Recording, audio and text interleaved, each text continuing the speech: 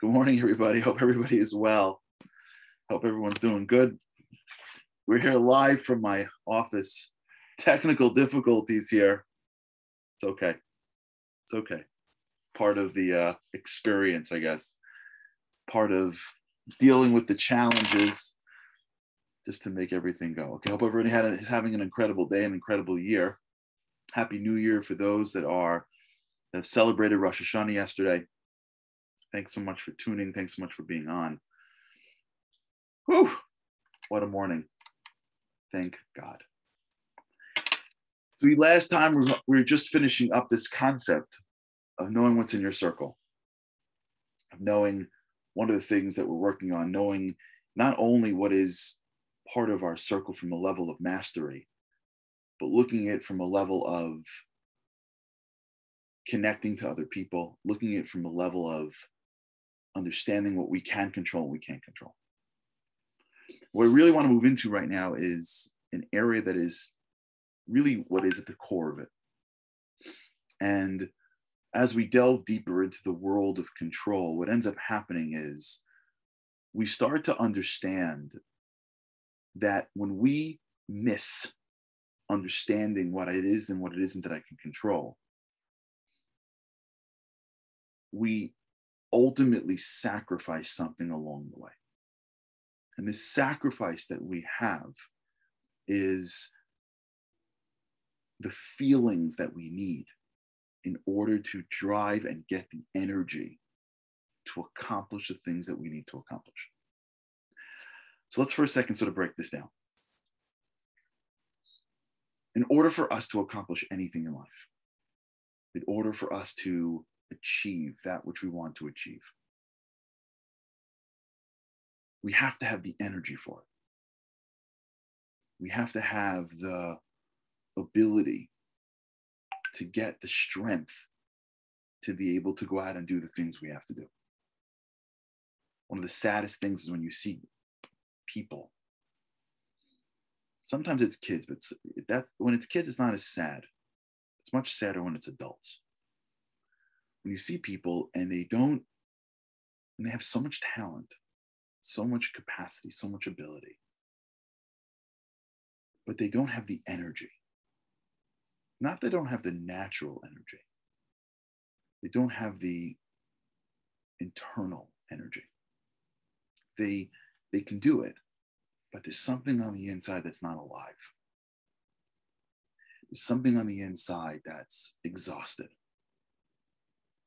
And that exhaustion prevents them, if you will, from being able to dig into their natural abilities and perform.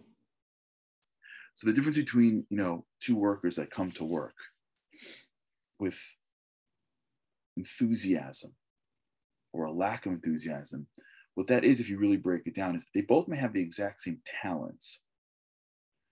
But in one case, the person can't access his talents because he is overwhelmed. He is exhausted. He is uninterested.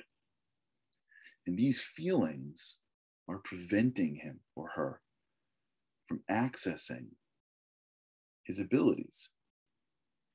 So whereas one person may walk in with maybe a little bit less in terms of natural abilities, but because they have an empowerment, because they have the energy, because they have the attitude, they go out there and they get stuff done in ways that are beyond themselves.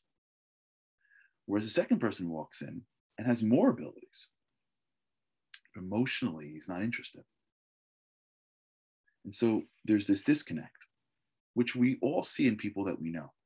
Everyone knows one person whose life could be so much greater if they would just be more enthusiastic, be more positive, not assume the worst every single time, not give in so quickly.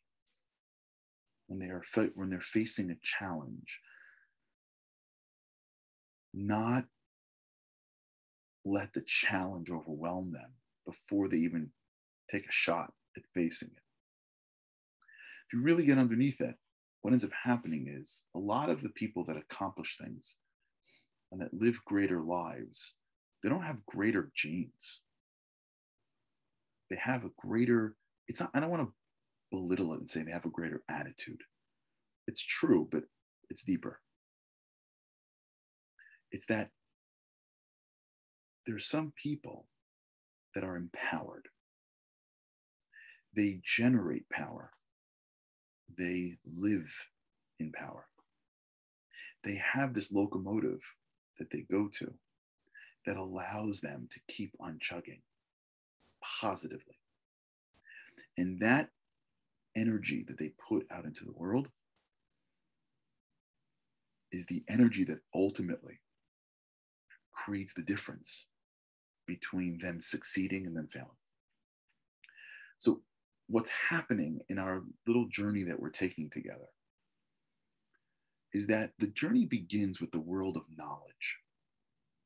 What we've been doing this past few weeks is trying to use our minds to cut the world up in certain pieces that allows us to decide and to know what I have to do. Our mind and our eyes are indiscriminate, and they're going to go everywhere. And it's going to take in the entire world.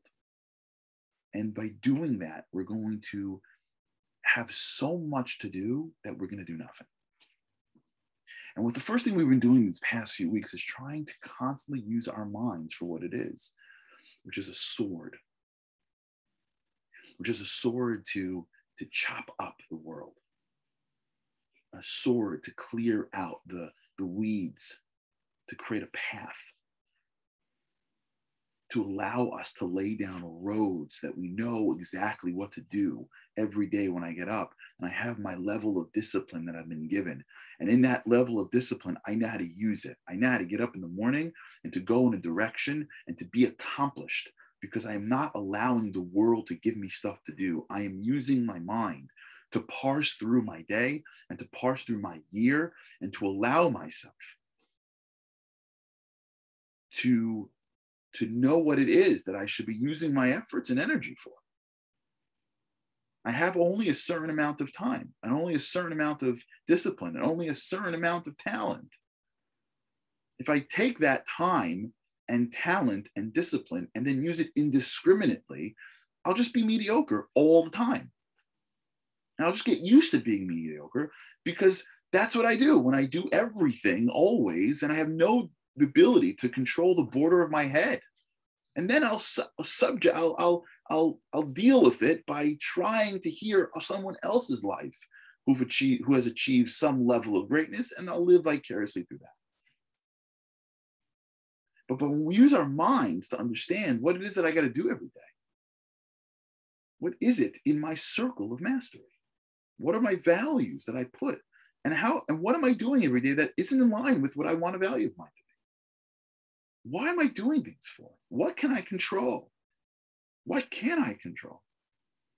When I'm using my mind constantly to ask these questions, to make calculations, even if I'm wrong in my calculations, half the time, it's fine, because at least I'm making calculations. At least I'm thinking. At least at the end of something, I can sit back and go, was that the right use of my time? Did I spend this much time on a value that I don't really have? Am I missing these things that I should be doing more of? When you use our minds to tell us what to do, what we're doing is saying, I have a finite amount of things. What do I put them to? But that's the first step. As we go into the journey, what we then discover is that I don't even know the extent of what I have. Because that which I have, if it is being encircled with energy, it is greater. It expands. It gets bigger. So a little bit of talent, an enormous amount of energy, goes further than that talent deserves. The energy that I put into something is a value itself. And so even if I am not the greatest X, when I approach something with a certain level of energy and enthusiasm, that energy and enthusiasm is going to shift the limited resources that I have. So in the first exercise that we've been working on, which is how do we put our minds to something, we have to be careful with our resources. We have to be conservative in how we spend things. Now we start to turn to ourselves and say, wait a second, I could have an enormous amount more than I think. I could have, it's the energy that's holding me back. It's not just the thought that's holding me back. Proper thinking and knowing where to put my time, that's one thing that I have to work on. But wait a second, I don't even know what I have. I don't even know who I am, because whatever I have, depending on the energy that I put to that thing, will depend on the ability for me to do that thing. Can I wake up in the morning? I don't know. Because if I get up with energy, maybe I can. And if I get up without energy, then maybe I can't. Can I take on that new project? I don't know. If I do it with energy, maybe that whatever talents that I have will expand the project. And I will find a piece of myself that I never had before.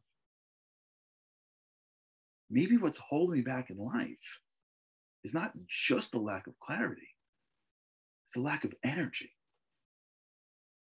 That I'm waiting for the world to give me energy.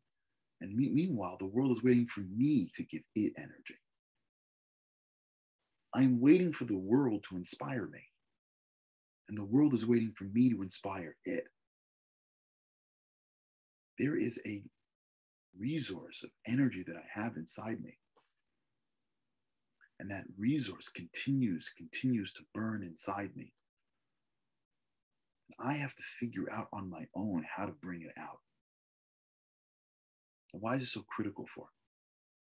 Because one of the greatest blocks to energy is the lack of clarity, which is what we started to get at last time. When I am everywhere, I am nowhere. When I'm nowhere, I feel like I'm out of control. And when I'm out of control, I feel like I lose my energy. As I start to focus myself, as I start to stay where I am, as I start to look at my day and live where I'm in, see the things that I have, to understand what I can control versus what I can't control. When I start to create clarity and start to see the things that I am responsible for, now it allows me to have the freedom to start to dig into myself. When I've, if you will, controlled my borders, now I can start to build my country. When I have no borders up, I can't build anything. I'm too busy running to build. I'm too busy, multitasking to think. I can't even think about my day. I got too much going on. And in my free moment, when my brain can start to think about my day, I'm already being overwhelmed by someone else's message. As soon as I lay down the border and I start to ask what I should and shouldn't do, and I start to think about my day and my year from a place of what's in my circle and how does it connect and what can I control, as I start to pull things away and I start to shut the border down from intruders, now I have the breath to start to build my city. And the way I build my city is I start to dig into my city. Right? Israel was a barren land 70 years ago. If you notice something amazing, you don't see this anymore because it's a different country now. But back then, for those who are 55 and older, you know that when you hear Israel, one of the first things that pops into your head is trees. For those who had that JNF little pushka that your grandparents maybe had, if you remember those days, you were given money to plant trees because Israel understood we're taking back our country. I have to rebuild it. I have to replant it. Our job is to dig into the soil and bring life out again. Our job is to go deeper, to dig into our resources. They didn't have the ability to control their border. They were fighting wars every 10 years. And they're always fighting wars. But the idea that once I have a moment to breathe, I can now dig. That concept. Once we have a moment where we stop the world rushing in on us, what we have to now do is dig. What we're digging for is energy. What we're digging for is the ability to come at my day with enthusiasm, with positivity. Because the difference between the ability to use my resources, it's not going to be resources that I have. It's going to be resources that I can now lighten up. My talents, my mind, my body, these are things that it needs life. When I approach my day with a certain level of depth, a certain level of positivity, with a certain level of energy, then I am approaching my day using my resources to the fullest extent. And if I don't, then I have things that I'm just it's lying fallow. You know, if you look at, let's take Israel, for example, you look at that country now, and it's blooming. If you were there, if you'd be there 150 years ago, it would all be a desert. You'd be like, what a fallow land produces nothing. If you were in Israel 150 years ago, you would go through the whole country. You'd see rocks and sand. Now, blooming. Orchards and farms, blooming. What's the difference? Obviously God, but what's the difference? It's the digging. It's the believing that even in the desert, you can figure out a way to make it grow. When you plant, something's alive. Trees are alive. For us to bloom, need to be alive. Doesn't mean that our bodies need to be working. It means that we have to infuse our lives with a certain level of enthusiasm, of energy. We have to bring energy to the day. We bring energy to the world. Understanding how to do that allows us to take what we have to the next level. Okay, everybody, have an amazing day. I hope by tomorrow we can get some of these tech difficulties fixed. But until then, have an awesome day. Can't wait to see you tomorrow. With God's help, I can't wait to see you in the morning. Have a great day.